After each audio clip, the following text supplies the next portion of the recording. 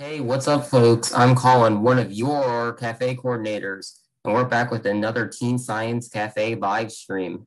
Now, before we start with the stream, be sure to take a second, go down, and click that big red subscribe button, and make sure you never miss another awesome North Carolina Museum of Natural Science video.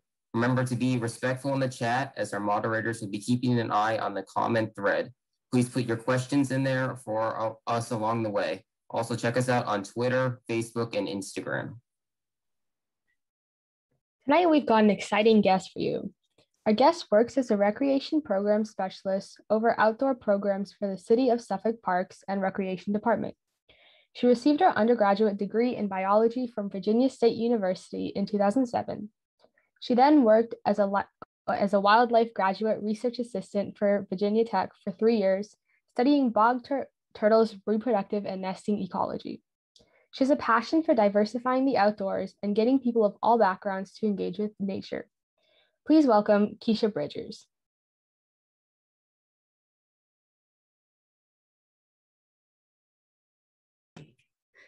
There we go. Hello, everyone. I'm Keisha.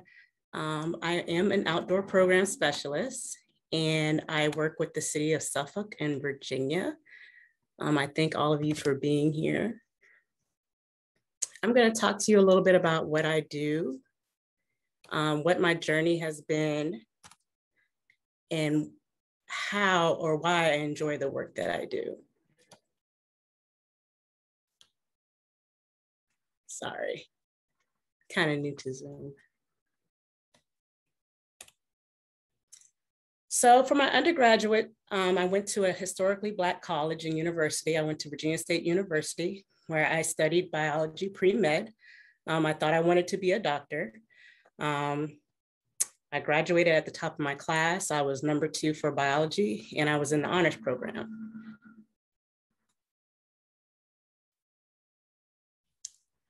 While at Virginia State University, I ended up doing 2 internships. During my first internship, I studied at the University of Nebraska Medical Center, where I studied breast cancer cells. And this research was supported by the National Institute of Health. Then for the next 2 summers, I worked in southeastern Arizona at the Appleton Wattell Research Ranch. And this research was supported by the Audubon Society. During this research, I studied the bunchgrass lizard, which is this small guy over here with the orange stripes and blue stripes beneath it. It's a threatened species. And I also studied the Mexican garter snake. This experience pretty much changed my life. I never knew that you could do research in an outdoor setting. And I used the same math and science skills that I used in a lab. We spent a lot of time hiking. We had to camp out at our research sites. And then the scenery changed for me every day. I worked in grasslands. I worked in mountaintops, saw all kinds of cool animals. Right here is the great horned lizard. I have, this was my study species right here, the bunchgrass lizard. And we did certain things like took their measurements of their body size. So this had me thinking, do I really want to go to medical school? Do I really want to be in an enclosed environment, a very sterile environment? I was really drawn to the outdoors. And so after those experiences, I pretty much said, how do I change this? I thought I needed to go to school for animal behavior. So I started taking as many behavioral classes that I could take. And then I ended up going to a graduate school fair where I saw Clemson University was there represented, and they had a major called wildlife science. And I was like, wildlife science, what is that? So I just ticked it off and submitted that I was interested. I ended up getting a phone call from Clemson asking me would I like to come out to their campus. And Clemson, they did it right. They took great care of me. They flew me out. They put me in a hotel and they connected me with the Black Student Association. At the time, I didn't see how there was any differences in who I was and what I wanted to study. So remember, I went to a historically Black college. I went to Clemson and I was surrounded by the Black Student Association. But Virginia Tech found out that I was interested in wildlife and I ended up getting recruited by Tech. I loved Clemson, but something told me, actually it was a little birdie. A bird flew into the window and for whatever reason, it gave me comfort and I made a decision to go to Virginia Tech. At the time, Tech was considered to be the top 3 in fisheries and wildlife sciences. So I felt like it was a good place to go. They also offered me a good scholarship to attend. And then they were just doing the most awesome research.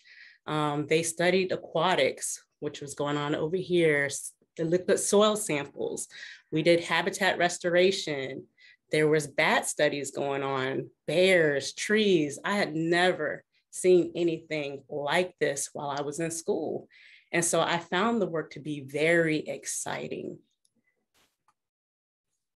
I loved graduate school for that reason, because graduate school pretty much prepares you for what you're gonna do in life.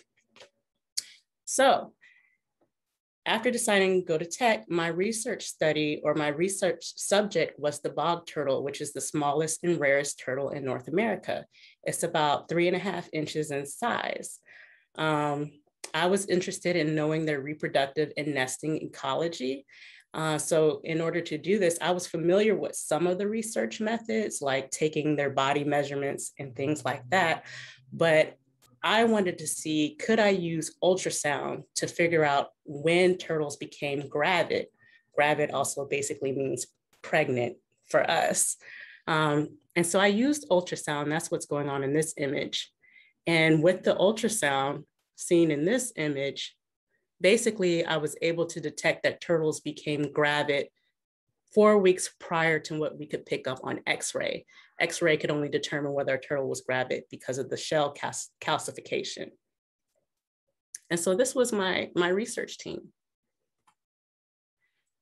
I did really well in graduate school, and I ended up becoming nationally recognized by the National Science Foundation. And I received a graduate research fellowship that paid for, it gave me a stipend to go to school for $30,000 a year. And then any school that I went to got $10,000 a year for me attending that school, and then $1,500 towards international travel. I was just blown. I didn't know, that I could achieve something as prestigious as this, basically getting paid to go to school. And then just to give you a little bit of the statistics, usually over 10,000 people apply each year, and they only hand out about 2,000 awards. So even though I enjoyed the work, I realized that I was really struggling. I went from a historically Black university to now a predominantly white institution. For the first time in my entire life, I was 21 years old. I walked into a classroom where there was nobody that looked like me. I did research around others where nobody looked like me, no professors, no nothing. I was the only Black person in the College of Natural Resources. And so because of that, I went through a period of depression. I didn't feel like I could really connect to anyone. I noticed when I showed up in certain spaces, I would get a lot of questions about, what was I doing there? So I had to do some soul searching, and I had to ask myself, am I capable? And really, I was capable. I always did well in school, and I received this award. And I ended up reaching out to my mentor, and he told me, he said, well, turn this into something positive. Stay with the program, just get through your last year, and what can you do to make it more enjoyable? And so I took that, and I ended up creating 3 internships for students of color. And I also joined the diversity committee for the college and became orientation chair for new students that came into the school. And it really did make a difference. Let me go back real quick. So when you're studying turtle populations and working with such a small species, this species was very discreet, very secretive. So we had to use broomstick handles to find the turtles. As you can see, all these men are carrying broomsticks. And so we would go around in the dirt until we heard a clunk, or in the wetlands until we heard a clunk noise. We had to reach our hands underneath the mud and see if we pulled up, hopefully, a bog turtle. And then after that, we would take their measurements. And then basically, we would attach radio transmitters to them so that we could see where they were going.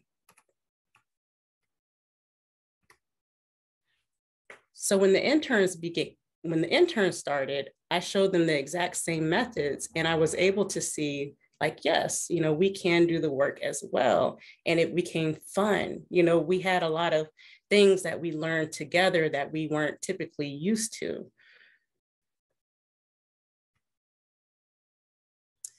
But still, you know, I struggled, and I ended up dropping out of my master's program.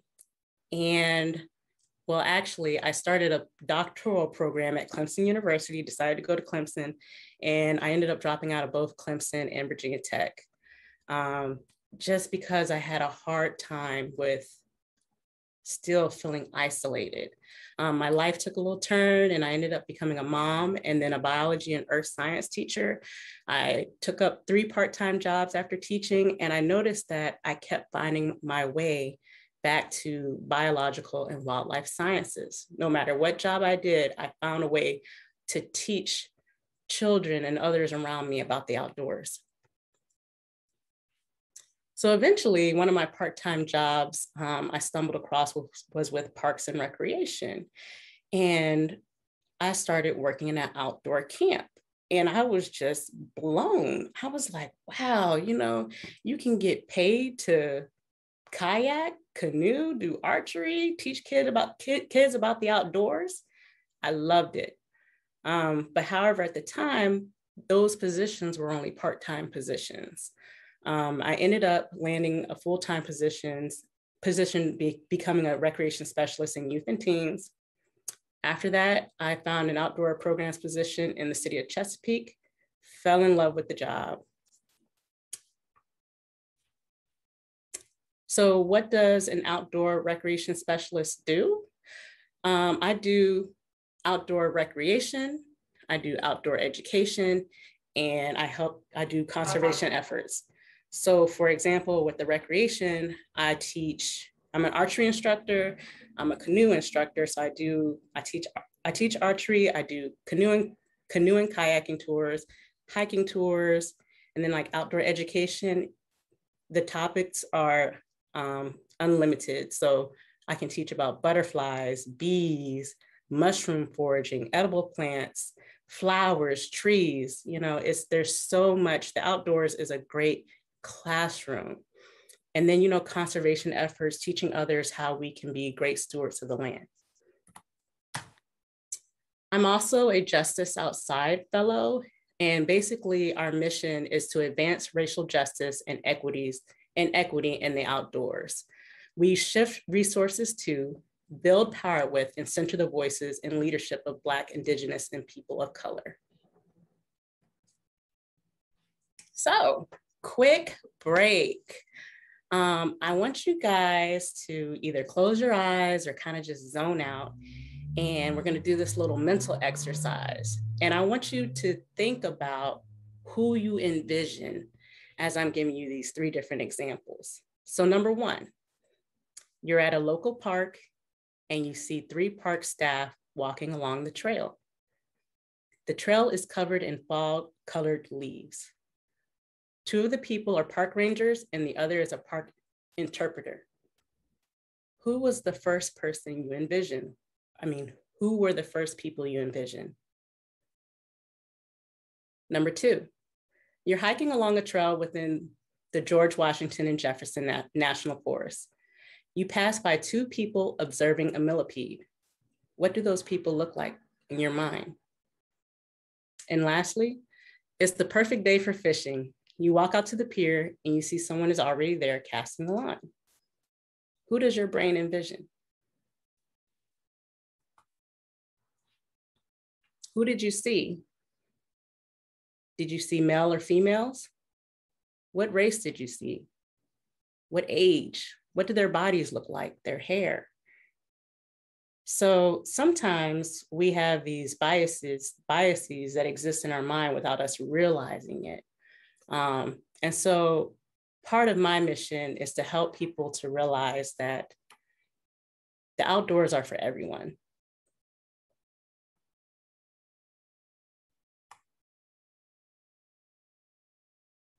So when I build my programs, often I think about, how did I feel when I was in a situation where I saw there was nobody else like me? How do I make people feel comfortable? How can I draw people to an outdoor environment and they feel excited about it? They want to come back. They want to share with others. How can I help them to remember what they learn?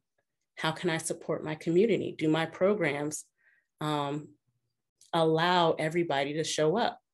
So ways that I do that is, instead of just doing a canoe tour, I might give people water guns or water soakers so that it becomes fun. If I do a hiking tour at night, I give people the glow stick necklaces.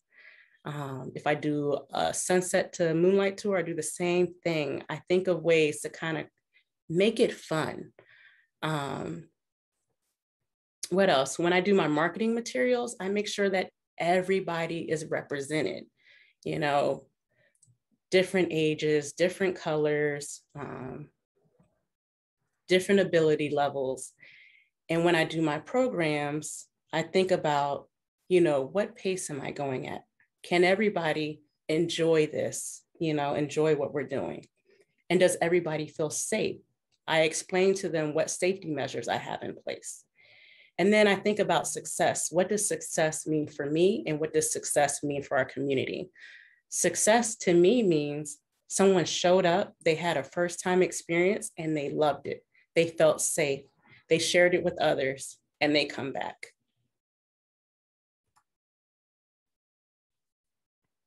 And so even though initially it took me a long time to accept that I dropped out of graduate school, but I learned through that experience why diversity is important.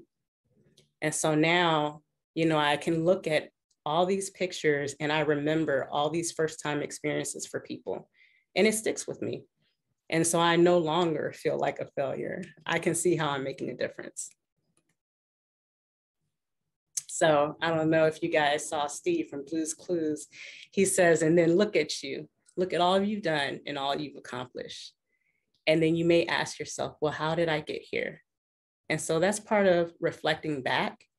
And I want to encourage you guys, when you guys go on your journey, be your true, authentic self.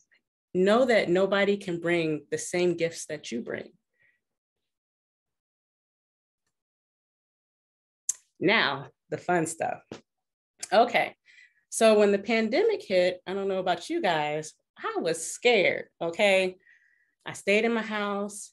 I didn't go grocery shopping for 3 months, okay? I started thinking about some crazy stuff, like how am I gonna survive this? I was watching those movies like The Pandemic. I was setting up a campsite in my backyard, talking to my 3D targets. I was building natural shelters. I was eating clovers, and it had me thinking, what is there around me that I can eat? How can I survive? Can I build a fire? Can I build a shelter? Can I survive off of things in the wild? So I was thinking about edible plants, and I ended up speaking to one of our master gardeners or master naturalists, and she told me about this app called Seek. If you're interested in learning what type of plants and animals are around you, this is a great app. It's a free app. Basically, you take a picture of the item, it lights up when it has a great view of the specimen, and it tells you what you're looking at. And usually about 90% of the time it's correct. So you might want to follow up.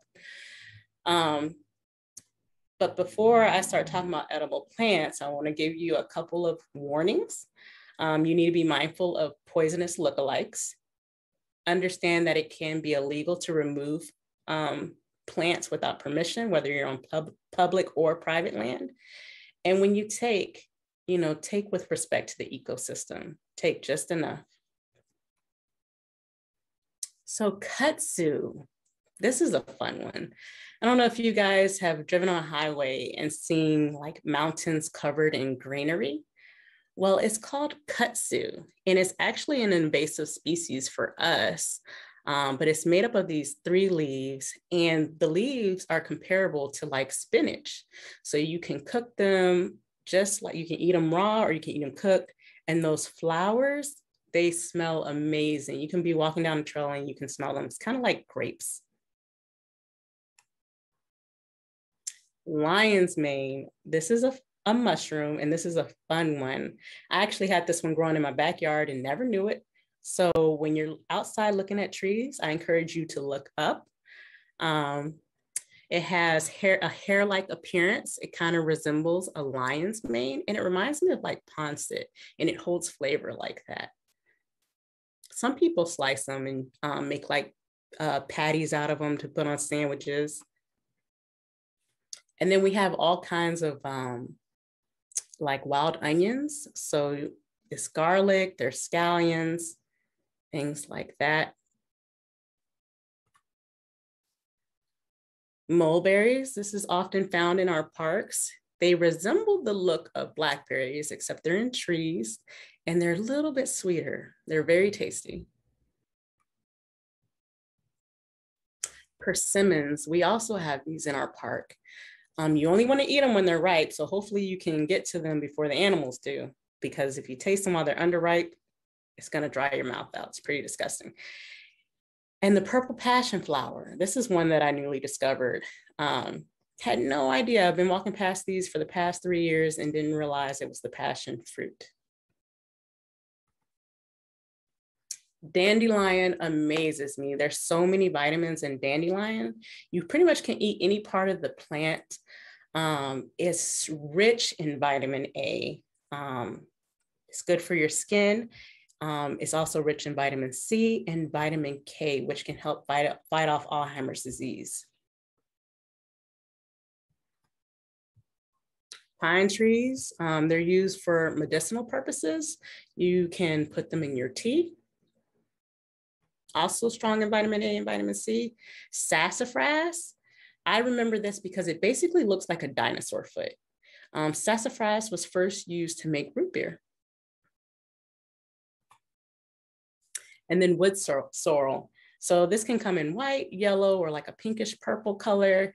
It kind of looks like a clover, and this plant is also edible.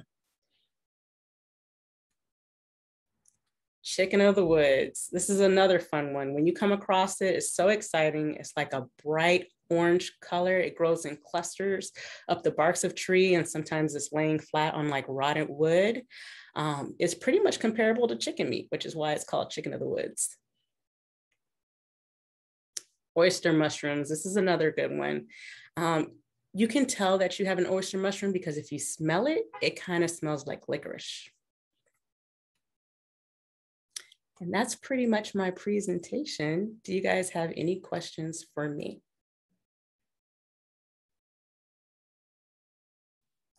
All right, so our first question for you is, what types of partnerships do you have in your position? So I work with different organizations within the community. I work with master gardeners, master naturalists, beekeepers, astronomers, butterfly society, even like wildlife rescuers, things like that. These groups, they're like community volunteer-based groups, and they love coming out, providing demonstrations. So it's great, you know, basically I don't have to know everything, but having connections with other people that can share and educate, that's what they do. All right, and then our next question is, what is your typical work environment like? And maybe you can describe like a typical day in your position. So I usually program on the weekends because that's when most people like to hang out in the park. I work at a park, well, different parks within the city.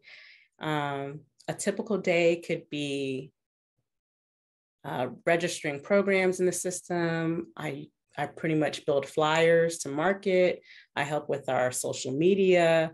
I keep a budget of all the supplies that I buy. And just coming up with programming ideas for each season. I have to create a timeline, create descriptions, things like that.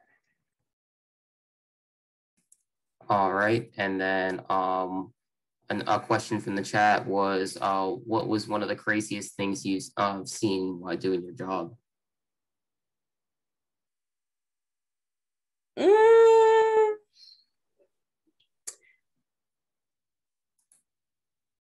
Well, I don't know if I can call it crazy because I'm always excited when I see things like copperheads.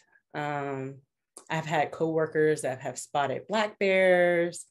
Then you have crazy situations where, working in the parks, you never know who's in the park. So sometimes you run across some situations that are a little different, but that's pretty much it. And we have a question from somebody in the chat that is, are you a part of any programs for people with disabilities? Or do you work with people with disabilities or anything like that? Yes. So in Parks and Recreation, we have a therapeutic specialist who specializes in working with people that have disabilities. Sometimes we partner together. But yeah, we try to be inclusive for everybody. And then we have another question.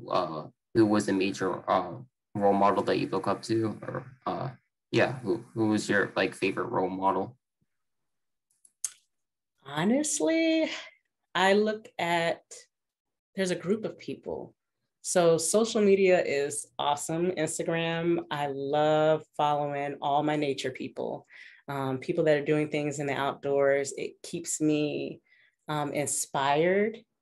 I learn from them, and I don't know, it just keeps you going. All right, and then we have two more questions, I think. So the first one is, what would be the best advice you'd have for somebody that might like to pursue in this field in the future? So with Parks and Recreation, we have different opportunities for people to volunteer. So I would suggest finding out which department you're interested in and signing up to become a volunteer. If you're trying to get your foot in the door, kind of like what I had to do, I worked part-time until I was able to come across a full-time position. And basically show, what efforts you've made already to obtain that job, whether it's in athletics, aquatics, outdoor programs, things like that. All right, and then we have another question that is, how do you manage the unexpected circumstances that come with your job? I kind of accepted a long time ago with working in the outdoors. You never know what you're going to come across. You don't know. So if I'm teaching a camp, it's kind of like you have to be okay with walking upon the unexpected and just realize there's so much you can learn. You can learn from the trees around you. You can learn from the animals. If there's certain, let's say it rains, that doesn't mean we have to stay inside. What can we learn in the rain? Things like that. And I also learned that from my graduate research. We had to work around species and what they do, not what we're used to doing. So. And then we have a question that is, what is your favorite program that you've been a part of and like to work with? I really enjoyed doing a camp out where I partnered with REI. It was pretty much made to where, anybody that didn't have any experience camping, canoeing, hiking, they could come to this program and we would teach them everything: how to build a fire, how to set up a tent. We even showed them different type of hiking boots, how to cook over a fire. And I just enjoyed it because I saw people of different ages and backgrounds come together in nature, and they just had a great time. You know, they had a great time learning together and exploring together. All right, and then I think this might be the last one. So have you ever made like fancy dishes with the food you foraged that you collect in the outdoors? So I'm still kind of like, I don't know if I want to taste this stuff yet, just because of like, you have to be very knowledgeable and careful when you're foraging. I will taste things that I know for sure doesn't have any toxic lookalikes, like the lion's mane. I have done that, made it as a pancit. Didn't really like it because you have to be careful in the way that you cook it. But my goal is to learn how to forage and start using these things, because the amount of vitamins these things have, that's free medicine. All right, thank you for those questions. Well, thank you again, Ms. Bridgers, and thank you all for watching. I hope you were amazed by everything you learned today. We would also like to thank the museum's digital media team for helping us put on the cafe. Don't forget to follow Teen Science Cafe and mention us on Twitter, Facebook, and tag us on Instagram. Also, please check out our survey at tinyurl.com/tscsurvey10. The survey will also be sent out in a follow-up email if you are unable to complete it right now. Once you complete the survey, you will receive a discount code for the museum store. Be sure to register and tune in for next month's cafe on Friday, November 5th, with Dr. Terry Long to learn about plant and microbial biology. Thank you for joining tonight's Teen Science Cafe. Hit the subscribe button and the like button, and make sure you turn on bell notifications to make sure you don't miss premium content from NCMNS. Don't forget about filling out the short survey after the cafe. My name is Ria, and these have been your cafe coordinators. Stay safe this October and have a spooky and eerie Halloween. We hope you have an enchanting autumn and can't wait to see you next month.